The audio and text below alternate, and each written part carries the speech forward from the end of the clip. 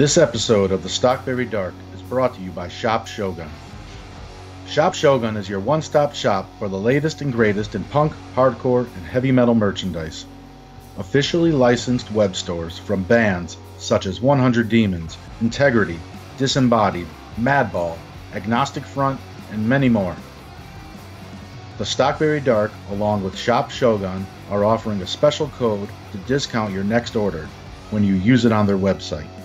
Use the promo code SDPODCAST to save 10% from your next order from Shop Shogun. Again, the code is SDPODCAST. Their website is shopshogun.com. Also, check out their page, Shop Shogun, on Facebook and at Shop Shogun Merch on Instagram. This is Klaus from the Stockbury Dark. I would like to take the opportunity to thank all of you who's listening, and also thank all of you who's sharing and rating the Stockbury Dark. We touch on subjects that can be hard to express. Sometimes we touch on experiences that are painful to talk about. Hauntings, the occult, the paranormal, and darkness in different shapes. Me and Pete would therefore like to thank all our guests, friends, past and present, for being a part of this.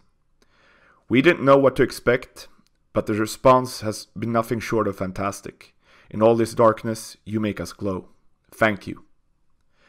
You can find us at thestockburydark.com, on Podcaster, and on iTunes. For interaction, visit the official Stockbury Dark on Instagram and the Stockbury Dark on Facebook. If you want to get in touch with us, you will reach us at thestockburydark@gmail.com. Please continue to rate us and share our episodes. What we do is for you. Welcome to the Stockbury Dark.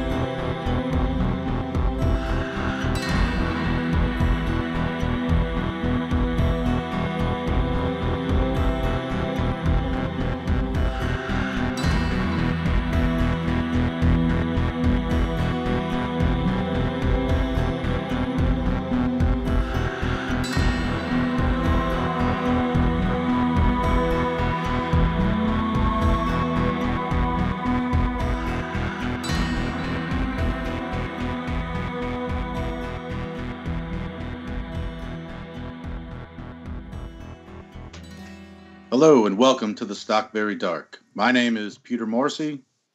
I'm Klaus out in Stockholm, Sweden. And today we have a very special guest. I think every episode has a special guest, but this one's extra special. It's a Connecticut native, old friend of mine, Greg Bennick. Hello, Greg. Welcome to the show. Thanks so much for having me. I'm really excited. I'm excited to be an extra special guest. Special guest. Welcome, Greg. Special.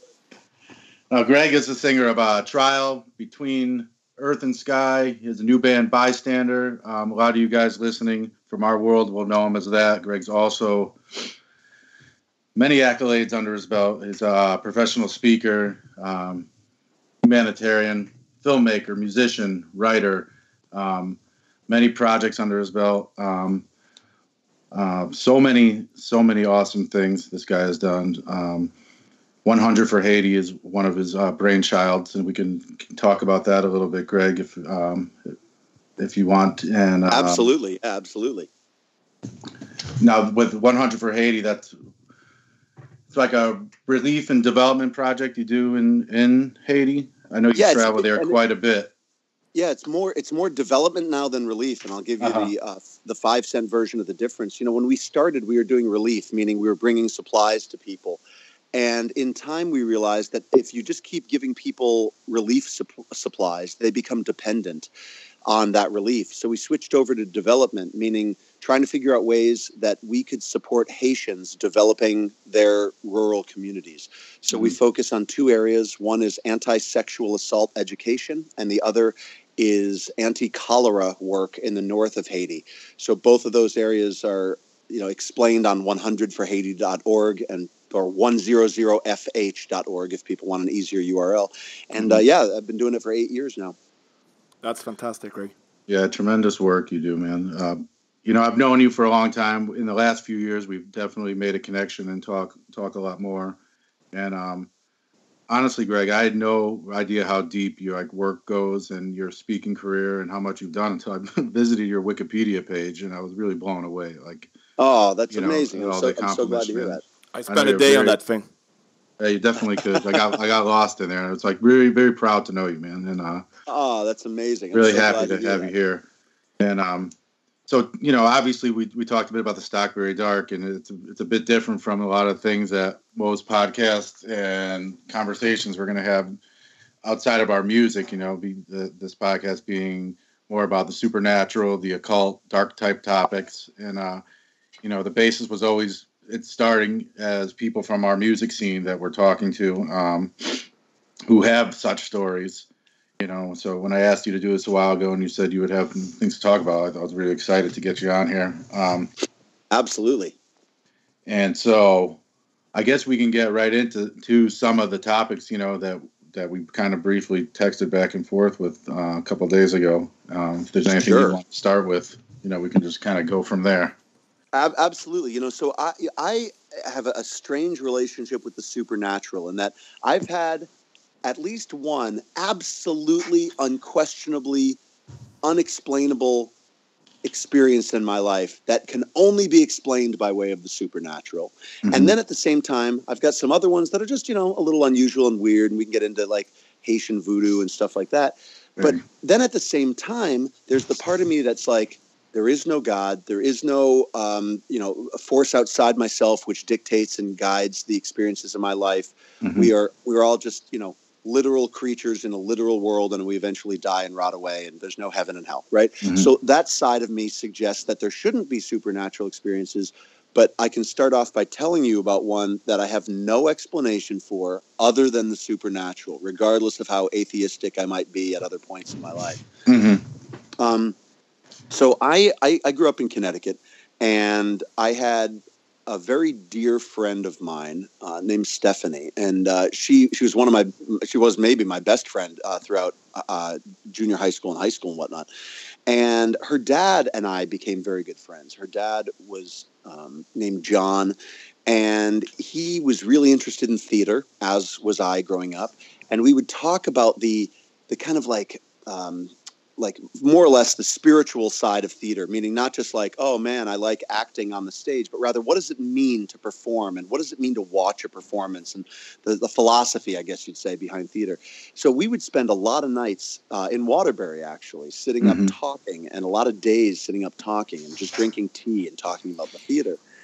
And then I moved to Seattle to study acting and theater at Cornish College of the Arts. Wait, what year did you move to Seattle? 1991. I moved there in the summer of 1991. I came in as a sophomore in college in the fall of 91 at Cornish.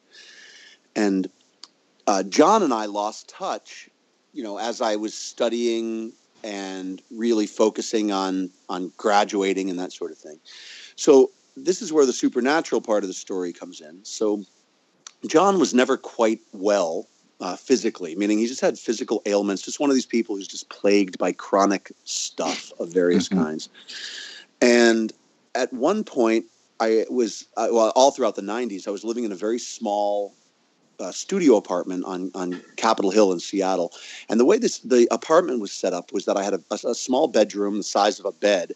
And the way that my bed was set up was that as I sat up in bed, I looked through a tiny doorway, and through that doorway was the kitchen area. I guess it was technically a one bedroom, but still, you'd look through the doorway and there was a kitchen area where my refrigerator was. And one night I was asleep in my place, and it was dark in my place. This wasn't a well lit apartment; it was a basement apartment. And as I was asleep, I was awoken at one point. I guess it was, as I remember it, around 1 a.m., but it might have been a little bit later. And there was this split second where, as I kind of sat partially up, I looked through the doorway, and standing in front of my refrigerator was John. Now, remember, I've said that this was a split second that this happened, meaning that in a split second, my brain registered, oh, that's John. That's Stephanie's dad, John. Oh, hi, John. Right in that split second, as he was just standing in front of the refrigerator through the doorway across the room.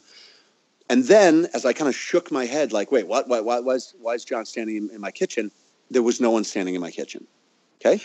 So I was freaked out, like, okay, here I am in Seattle and John's in Connecticut. And why did that happen? And I kind of fell asleep thinking those thoughts. And I was awoken the next morning by a phone call from my friend Stephanie.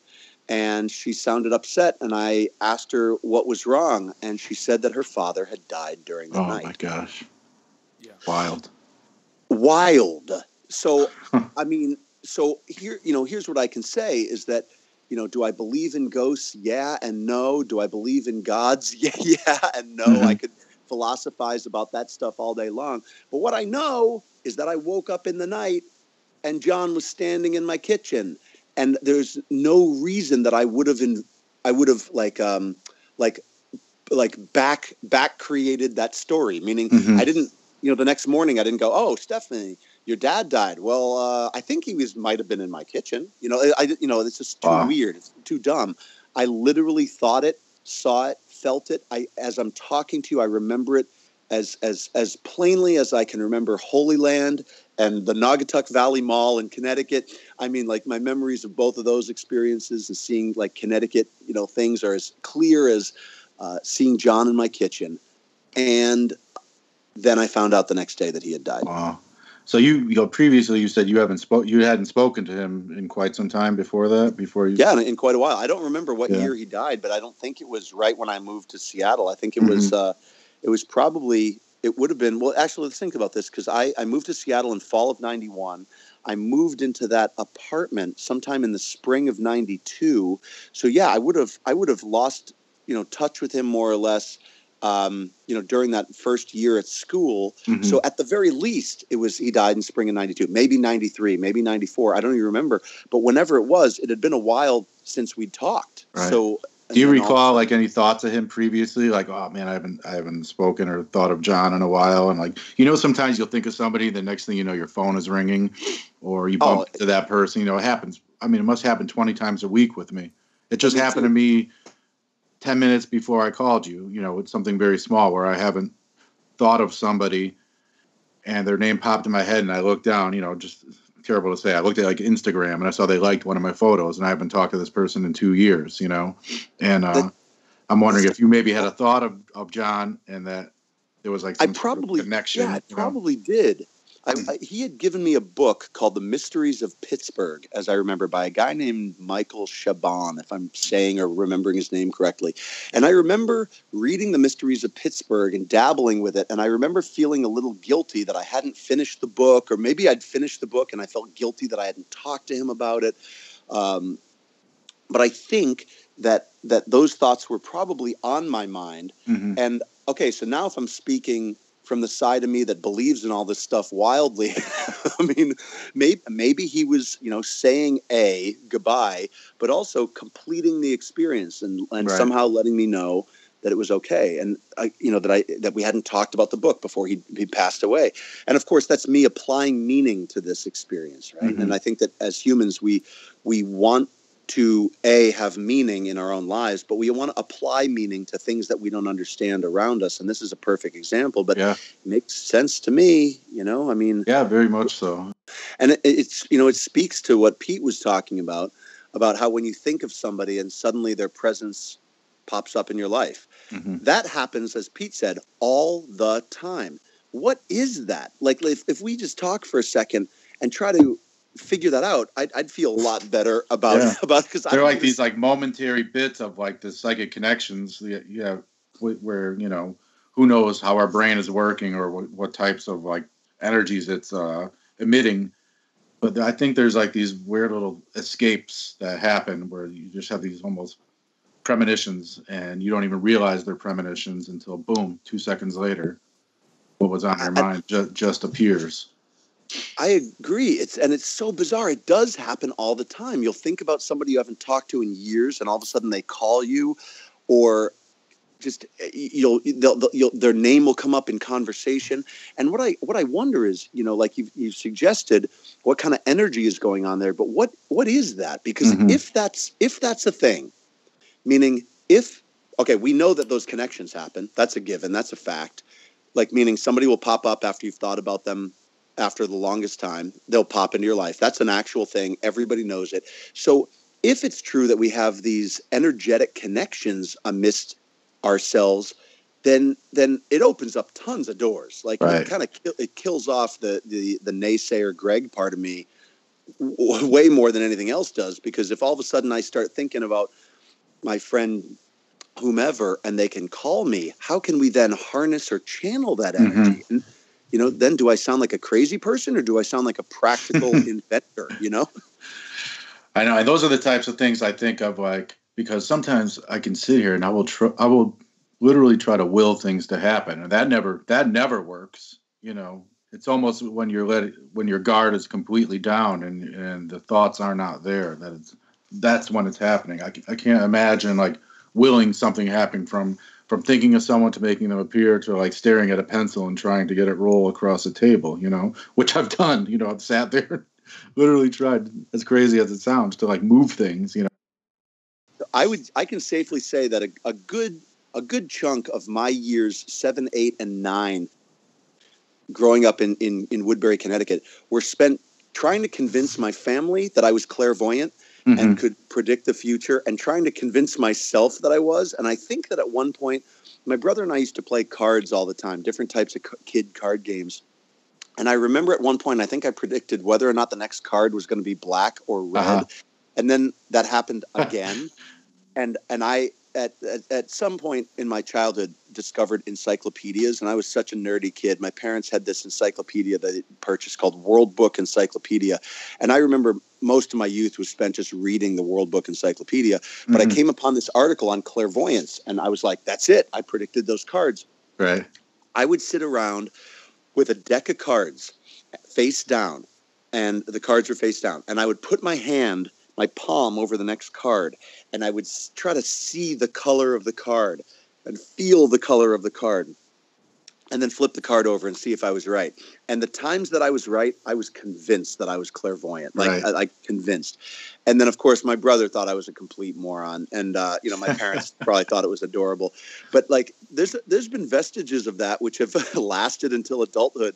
I go to see the Seattle Mariners, who are not the greatest team in the history of baseball. And last season, I was convinced that any time I would, like, hold my hands up like a wizard in a really tricky or trying situation of the game, and I would hold my hands out towards the field, I was desperately convinced that I was altering the course of the game with my wizardly powers. So, I'm sure that my friends have pictures of me casting spells on the Seattle Mariners just last season. So amazing. I think too that it's growing up in Connecticut, I think it's easier to have a connection to these sorts of things than it is out here in Seattle, because in Seattle the history is much more recent. Of the city's history is much more recent, meaning that basically the way it happened was in the late 1800s. White people showed up, they chopped down all the trees, they killed all of the natives, and then Amazon.com happened. It's like that's Seattle's history basically. So growing up in Connecticut, though, you have a constant sense of ancient native history. You have a constant sense of something that came before that is not here now, but whose like elements still survive. I mean, it's impossible to drive through Woodbury, Middlebury, Waterbury, and not have a sense of history being there before, say, Anaconda Brass was there, right, or before, you know what I'm saying? So with that in mind, you grow up as I did. I grew up, spending time in cemeteries constantly. That's where you'd hang out, or that's just in our state alone. Just all the stories from growing up, whether it was the haunted cemeteries or where the cults were in the fields of Middlebury, or Little People's Village, or Holy Land. All these, like, just whether they were older or newer constructs. There are really just so many legends and so much mythology to this state. It's all around you at all times. In New England alone, it's like it's it's magical to me, you know. I agree. I love that feeling. I don't want, sometimes I really don't want answers, you know. I want to almost spin these yarns in my head over and over and almost want to believe what I feel, because it's truly just like nowhere else. And venturing outside of this area, I've never felt like that, you know. I agree. Anytime I come back to Connecticut and to New England, I feel it, and it's irreplaceable anywhere else. And I think that Europe certainly has, you know, much deeper history and longer history, and I think there must be a European counterpart to that. But certainly in the States, that sense of being in Connecticut, and you know, I know again where I grew up in Woodbury. The second I walk into Woodbury, it's just there's ancient history all around. I mean, ancient history all, and in fact, you know, if I'm getting you know, kind of, you know, personal about my own life, I think that I can easily trace back, you know, I've been straight edge for, you know, not drinking, not using drugs since September 30th, 1988. This will be 30 years for me coming up. And one of the reasons I quit was because I was at a party in a field with high school friends in Connecticut, on the Watertown side of Woodbury, Connecticut, and people can Google that if they're from other parts of the world. And we were in a field, and we were partying and drinking late one night. And as I got more drunk that night, I remember, you know, kids were, you know, throwing beer bottles on rocks and going crazy and lighting stuff on fire and throwing garbage all around and disrespecting this place. And the sense that I got, not the literal happening that I experienced, but the sense that I got was that we were being watched by natives, you know, in the dark, in the woods, and they were upset with us for destroying this land and destroying the fields. And granted, at Nonawag High School, where I went to high school, I took an elective on Native American culture taught by a Lakota Sioux man named Paul Hadzima, who was teaching there at the time. So I was infused with Native kind of ideas just by way of him. But I really felt that night that we were being watched from the woods. Right. And I was so upset by it. And I remember crying, and all my friends were like, Greg, you're just drunk. And I'm like, no, we're destroying this place. And, you know, they're upset with us, you know. So I get carried home. But the next morning I went back to that field by myself with a bunch of plastic, huge trash bags. And I cleaned up the whole field. And for me, it was like an honoring of the past and an honoring of those who came before. And realistically, I don't think I drank much after that. I mean, it was very shortly thereafter that I quit drinking forever. So there was definitely a component of the unknown in that night, on that night of partying, where I just remembered history as if it was still alive. Right. Yeah, feeling like the wings of history. And I have to add to that what you mentioned earlier. I 100% agree. With me being from the old country or the motherland or whatever you want to call it, there's a good way of describing it is to say, I mean, if you're in Sweden or in, I guess anywhere in Europe, you have history and historical buildings, artifacts, monuments. I mean, here in Scandinavia, runestones, they are a part of infrastructure almost. Do you know what I mean? Yes. It's you have access to it at all times, and I must absolutely give the Northeast the same thing. My family, we spend a lot of time in California, but I mean, that's nothing compared to the Northeast. I agree. And the first time the trial toured Europe, we were in Italy, I remember, in the late 90s. And we were walking in Rome. And I was just amazed by Rome and the history of Rome. And I remember at one point, we were walking down the street with these Italian hardcore punk rock kids. And one of them pointed at a house as we walked by this house. And he said, "This is the house of Dante." And I remember thinking, I almost said to him, like, "Oh, cool, your friend Dante lives here. Let's ask him if he wants to come to pizza with us, you know." And then I saw this little plaque on the side of the wall, home of Dante Alighieri, you know, whatever years he lived, 1340 or whatever it was. And I'm like, oh my God, like this is insane, the history here. And Connecticut, in its own way, feels that way too. Meaning, there are these, you know, mile markers that Benjamin Franklin, you know, put in the ground, these stone mile markers, and then, you know, if you go to the cemetery, St. Paul's, is it St. Paul's? I can't remember. Why am I drawing a blank? It's been years since I thought of the name of the church. But in the center of Woodbury, right on Route 6, the cemetery there has gravestones going back to the 1600s and the 1590 and all this craziness, and there's just so much history because you stand on that spot and you think to yourself, another human being who no longer exists, who is long forgotten, stood here 400 years ago, and all of a sudden your brain just ties in knots at all of the history that's still alive by way of what remains.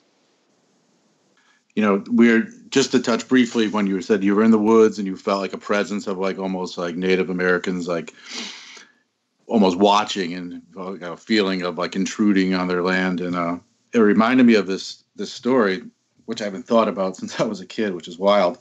In Bunker Hill where I live, it was all the neighborhood kids. We'd always just be hanging under a street light in the neighborhood, ages like 10, 11, 12.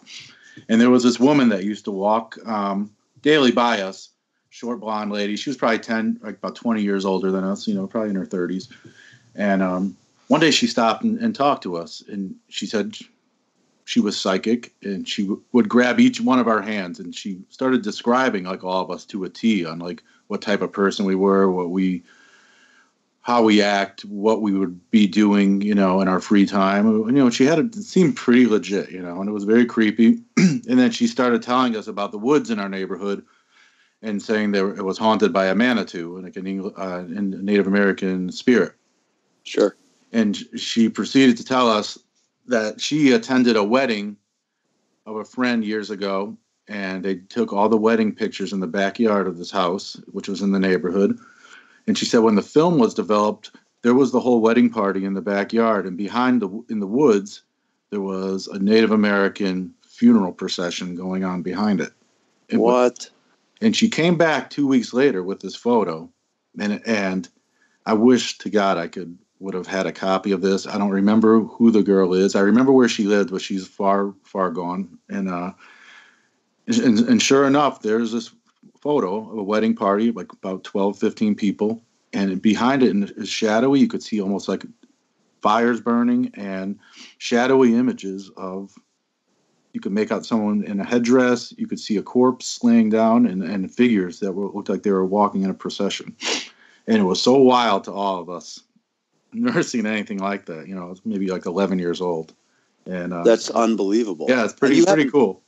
And you haven't thought about that story since you were a kid? No, not really. I mean, I thought about it maybe a few years ago. I've never said it out loud. I think I might have told one person years ago, but just popped up in my head now that when you were bringing up the woods, and what kind of like mysteries and presence could be watching, or what's deep in there, and that. What's great, Pete, is that the Stockbury Dark has that effect on us a lot. Right, it does. It'll bring up these things. But yeah. Now that I think about it, it was a very, very wild image. But I don't know. We can proceed. No, I'm kind of stunned just thinking about that. I'm kind of blown away, and it's so interesting to think about. If we're establishing that there is mental energy between people, and that's a thing, and we can't quantify it, we can't measure it necessarily, or at least the three of us can't. Maybe there's some smart scientist, and she's going to figure it out, or he's going to figure it out. Or some smart spiritualist, and they're going to figure it out. But point is that if we've established that that's a thing, then I also start to wonder about, okay, so what is the deal with the dead and the way that they manifest in the world that we see, or in the case of this native processional that appeared in this photo, like, is it always there? Is it just unseeable unless it's captured on film? I know that, another story that happened in my family history along the lines of energy emanating from the dead, which, couldn't be seen or heard by people. My grandmother grew up in New York and lived in, as I remember hearing about it, not a tenement necessarily, but a multi-level apartment building, I think in the Lower East Side of New York, as I'm remembering family history. And apologies to my parents if I'm getting the details incorrect. But my grandmother, as a little girl in around 1912, 1913, 1914, was with her family, of which there were, I think, 5 brothers and sisters, one of whom was named Louis, and Louis was always very sickly. as the story goes. And there's a picture back at my parents' place of the 5 siblings and of this boy, Lewis. And he eventually got sicker and sicker. And when he was about 12 years old, he lived on the top floor of this apartment building, structure, apartment, whatever it was. And he was just kind of in the attic, I guess you'd say. And he was convalescing and being sick there. And evidently there was one day, that was, say, on the 4th floor. Maybe there was 3 living floors and then the attic. And Lewis is in this attic. And 3 floors below on the ground floor, the entire family one day was sitting and having a meal of some kind. And the family dog was sitting next to them on the floor. And this dog was always just very quiet and just a mild-mannered dog. And this one day, as they're sitting and they're having this family meal, all of a sudden the dog lets out this unbelievable howl, like this, like just kind of earth-shattering howl, and then just stops and puts his head back down. And my grandmother's mom, my great-grandmother, runs up all the flights of stairs up to the attic, and Lewis had died in that moment. So while that's creepy and unexplainable, and I don't know what to say about it, what it speaks to in our conversation is there a feeling or a sense or an energy of when someone dies or when someone's born or of the dead themselves that just kind of emanates through the ether that we can't perceive, but that dogs can? I mean, I don't know. It's just so interesting. I mean, the role that the dead play in life. I mean, I almost want you to interview like a Cocker Spaniel on this podcast. I mean, there's so many instances of like pets or animals, any type of beasts that have these connections, whereas almost people think that humans got so filled with everything else, they lost almost that primal part of their brain where there maybe have been a connection, to things like that. And, with the advent of anything, whether it was 100 years ago with books or now just being occupied and smashed in the face constantly with media and so much that parts of our brains that were developed in that manner kind of just shrunk down and stopped working in those ways. But, I couldn't say too much about any of that. I'm not versed in any of that. And you're on point, though, with the development of not just technology, but, is that maybe distancing or disrupting the energies? I remember reading that Otto Rank, who is a psychoanalyst in the early 1900s, said something to the effect of, and I'm misquoting him, but the spirit of what he's saying is true amidst this. He said that the world, and he said this around 1910, the world suffers from an overabundance of truth, the volume of which cannot possibly be consumed. And what he was saying was that, there's just so many books and so many ideas and so many truths in the world that we couldn't possibly consume it all in our lifetimes or even come close to, a speck of it. What would Otto Rank say about Instagram, Snapchat, Reddit, subreddits and the internet? He loses his mind, right? Just an endless barrage, there's no thought anymore. An endless barrage. So does that disrupt the psychic energy flow, as it were? I'm just super curious to know because I'm assuming you guys saw the movie The Witch that came out. Yes. Yes. Yeah. So, okay. Multiple times. Loved it completely as well. Yeah, amazing. So like at that time, I wonder, was the world more filled with ghostly phenomenon because people literally needed to fill their experience with explanations for things they didn't understand, and they didn't have the distractions? Or was there more ghostly seeming phenomenon at the time because our connection and our ability to connect to it wasn't disrupted by the constant barrage of blue light from our cell phones and wireless connectivity that might be disrupting our mental energy? I don't know. Right. I'm curious about that now. I think the answer is yes to both those theories. We've talked about it.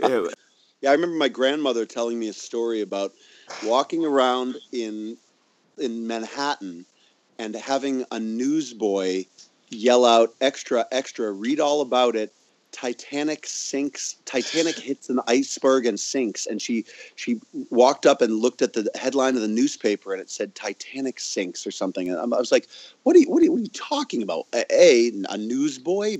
Extra, extra, read all about it. Titanic? like what are you talking?" And this was her reality as a little girl. And I mean, we can romanticize and imagine that, but that was real. That was a time when a traumatic or cataclysmic news event would take a few days to reach the rest of the world, or a few weeks maybe. And I think life just moved at a completely different pace. Yeah. And I think that we were the same animal amidst that, meaning we're always searching for meaning. And this is why the internet is so seductive. We're always searching to fill the gaps in our mind that are empty, or that are maybe, in need of solving a mystery. And that's why we check Instagram 30 times a minute. And that's why we want to post on Facebook that we did this or we did that, so that we stand out in this world of information. But I think that people, by and large, have been the same throughout time. And I just think that maybe 100 some years ago that people filled those gaps in different ways in their mind and sought out different things, and maybe were more attuned to actual energies or things that were happening around them at the time. I don't know for sure, but it seems to make sense. I definitely believe that as well. It's like you were, class, going back to just what you said briefly, I truly believe we are the last generation to have that connection with people from that past. After us, there's not much history with people like that anymore. Growing up with people in our homes that were born in the late 1800s and so on. These generations now are growing up in a very modern age, and that connection has completely been lost. Yeah, imagine what's going to happen when someday on some podcast 150 years from now, somebody says, yeah, I remember my grandmother telling me that she got a Google alert that told her that a ship had sunk. It's like, that's so different. It's just completely different. Actually, she got a Google alert and an email sent directly to her brain that informed her that a ship had sunk. It's not going to be as romantic a story. Definitely not. Definitely not. So Greg, go ahead. Sorry. I was just going to bring up voodoo in Haiti, but go ahead with whatever you'd like. That's exactly where I was getting to next. Oh my God! The see, we have that psychic connection. Listeners, that's a perfect example. Look at what just happened. The Stockbury Dark is bringing it back. Very funny. Very funny. So I've, like I mentioned at the beginning, I've done development work in Haiti for 8 years now, and Haiti has a lot of rumors about it and a lot of untruths and a lot of truths about it. And there's a lot of mystery in this country. By and large, when people outside of Haiti, they think of voodoo, they think of poverty, they think, unfortunately, because of just rumors and untruths, they think of AIDS. And this is most certainly a country that, while it's poor, is not AIDS infused and is not just ravaged by poverty with subhuman inhabitants clamoring to survive. I mean, it's a poor country, but the people are people regardless there. The voodoo component, though, is interesting because, and I'm going to preface everything I'm saying that this is me kind of white guy splaining the voodoo, meaning like, you should have somebody on who, knows voodoo, not just a white guy who's gone to Haiti a dozen times talking about this, or 15, whatever it is times. But voodoo is a religion, and it's a part of Haitian culture for sure. And while most of the country is Catholic and Christian, the infusion of voodoo is everywhere, and it appears kind of on the periphery and out of sight oftentimes. And I've often wondered if it's out of sight because I'm a blanc, which is what their word for white guys, white women, white people. Because I'm a blanc, I don't see it when I'm there, meaning they're not just going to like invite me into a voodoo ceremony. But there are times in Haiti where in the dark you hear, drums in the distance, or, of a ceremony or fire or something burning going on, whatever it might be. There are things which happen in Haiti which are kind of inexplicable. And I haven't had a ton of Haitian voodoo experiences directly, other than there was one guy explained it to me quite well one night. And this I just have to stop you there, Greg, and ask: is in Haiti then, is that a form of Santeria, like similar to what's going on in Cuba? Traditions and religious beliefs and spiritualism by camouflaging it with Catholicism, basically. So interesting. Yeah, I thought that. And yes, yeah. I haven't thought about that component of it, but that's absolutely true, and that's why I'm saying interesting. I'm like, yeah, that's right, because it was absolutely, during the time of slavery, it was most definitely a religion that was practiced in secret, and a lot of even Creole itself, Haitian Creole as a language is this amalgam of African dialect and French, and it draws on all these different components, and was created by the slaves amidst themselves for their own use. And I think that voodoo probably developed largely, and again, talk to an ethnographer or whatever, that would be a sociologist and what have you, a historian, far more well versed in all this stuff than me. But I think that a lot of it developed as a means of maintaining community and was practiced in secret, like you're suggesting. Yeah, so there was one night, and this is years ago, where I was in Haiti doing work in the south of Haiti. We're in the back of a pickup truck. We're driving across the country, and there was a tremendous rainstorm. Like the 6 or 8 of us in the back of this truck were covering ourselves with a tarp and trying to hold it down and getting pummeled by rain. And eventually we had to pull over. And we pulled over in a small town.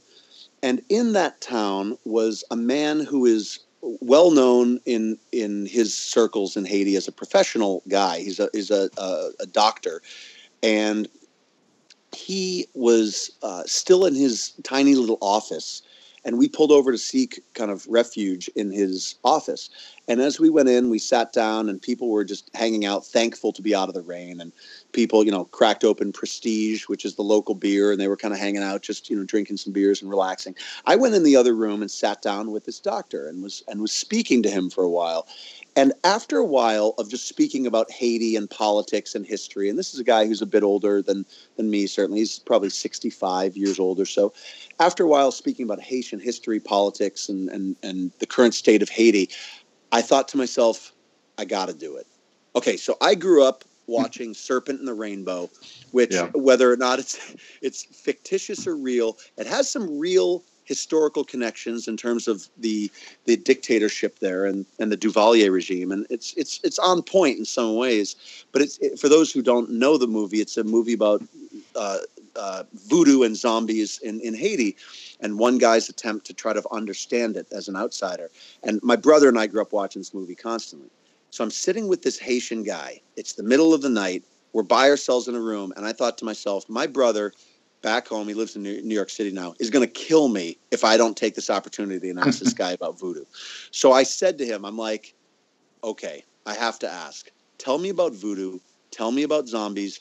Tell me about the hungan, the voodoo, priests and doctors. Tell me about the zombie powder tetrodotoxin that I saw in this movie in 1987. And this guy, a professional, this is not just some wingnut lunatic. This is a professional, established guy, went off for probably 30 or 40 minutes about voodoo and how it's absolutely real, and how he explained to me that one way zombies are created. And imagine like a professional woman who works at like IBM sitting down with you, telling you these things. Like, this is mind-boggling, the two worlds combining. He said one way that zombies are created, he said the hungan will take a bee and will take the bee and rub the bee on the clothing of the person they want to turn into a zombie. And then they will dip the bee in poison, in a zombie poison, he said, and they will set the bee free. And the bee will fly around until it finds the person that it was, connecting to, the smell of, the scent of, or whatever, the clothing. And then it knows it's found the person, and it will sting the person. And I always remember him saying it will peak, like meaning the word for like sting the person. Right. Inject them with this poison, and then the person will fall down.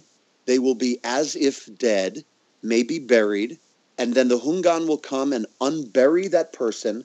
And then through applying to them spells or potions or more poison, keep this person as a zombie, because they're considered dead by their family and community, keep them as a zombie slave.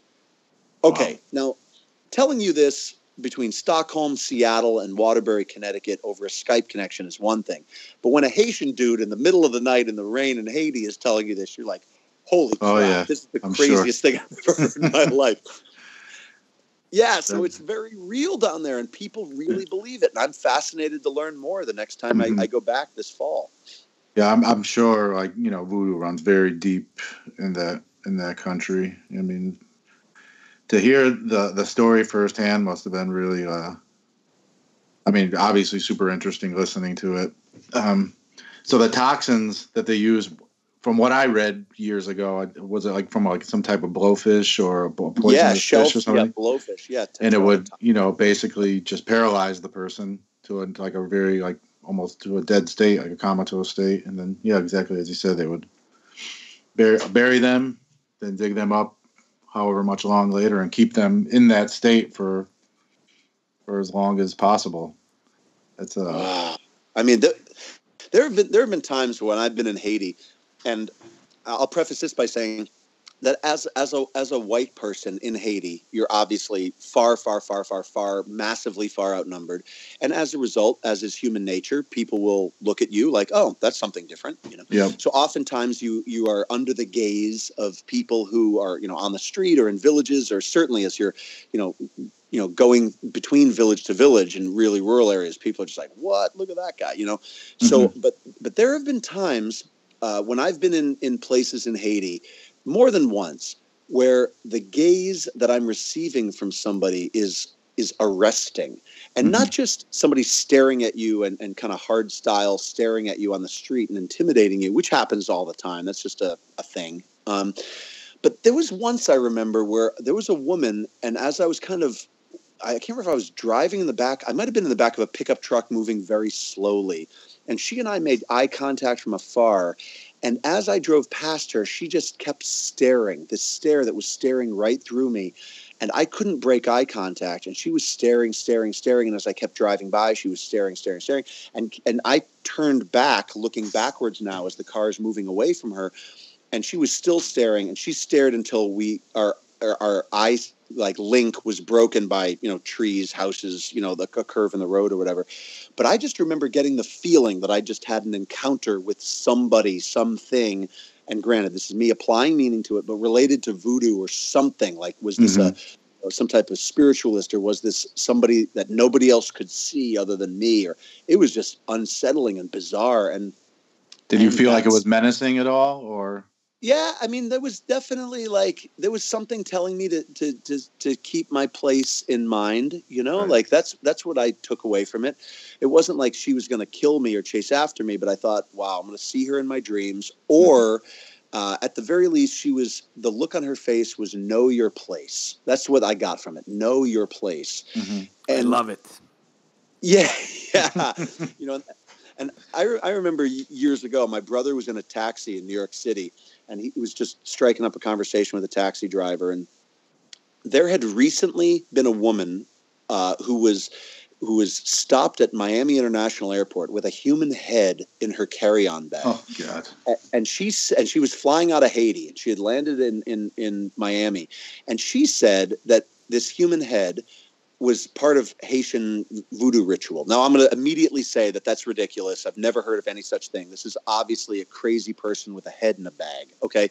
But my brother heard about this story and called me. He's like, hey, this woman had a head in the bag and coming out of Haiti, and this is nuts. And we talked about Serpent and the Rainbow for 2 hours and blah, blah, blah.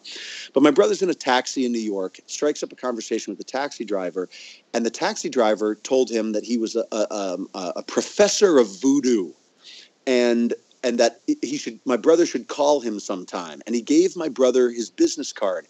And I'll never forget, it said Jacob Pierre Louis, professor of voodoo, with a phone number and an email address. All right. Or maybe it was just an email address. And he gives my brother this card.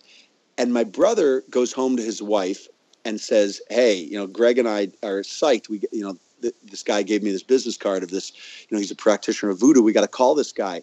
And my brother's wife freaked out. And she's like, what do you guys know? You're just a couple of hicks from Connecticut. Jacob Pierre Louis is going to put your head in a bag, So I still have that business card. It's literally right across the room from me right now. And every couple years I write to Jacob Pierre Louis and I say, 100%. I wrote him 3 months ago, and I said, "My name is Greg. My name is Greg. My brother rode in your taxi. I go to Haiti. I'm very interested in learning more about voodoo. Please contact me." Not one email has ever been rejected. Well, here's the thing: not one email has ever been rejected or returned. Mm-hmm. But I've never gotten a response. And I know, Jacob Pierre-Louis, that you're out there, and you might have sent that woman to stare at me in Port-au-Prince, but I'm going to keep sending you emails. That would be such a great thing if he would respond to you. Oh, yeah, because then he's your next guest. I mean, it's like you can have all the Scott Vogels and Joe Hardcores and Greg Bennicks that you want on your podcast, but if you get Jacob Pierre-Louis, it's all over. The real deal. The real deal. Very cool. Greg, he will be there when you really need him. Oh, yeah, I know he will be.